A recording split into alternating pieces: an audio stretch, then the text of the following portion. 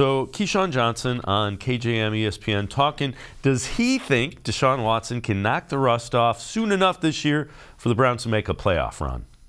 I don't know that there's enough time. I think he can get back eventually. I just don't. I mean, he struggled. And what did you expect for him to do? He wasn't going to come out there and hit on all cylinders. The guy hadn't played football in almost 2 years, 2 seasons, a full 2 seasons. So you're going to see what you saw for the next couple games. Maybe at time things will get a little better and a little better and a little better, but they may run out of time before long.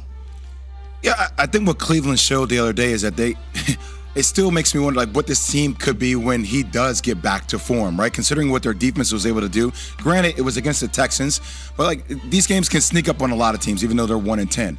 I still like the upside here, but it looked rusty. Obviously, the timing for any sport, timing is everything, right? And you see a lot of passes at the feet, the timing of play action. A lot of that stuff seemed off.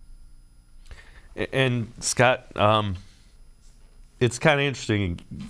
Keyshawn played in the NFL. He would know probably better than you and I would. Will it all of a sudden click in, or is it a gradual? Sure sounds like he expects it to be a gradual thing.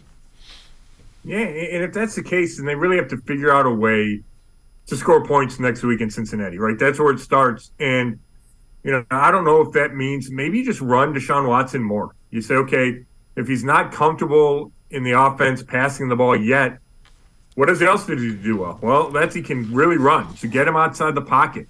Maybe that's the other element, and then it helps Nick Chubb and Kareem Hunt if you have that quarterback run threat, which you've seen with guys like Justin Fields and Lamar Jackson.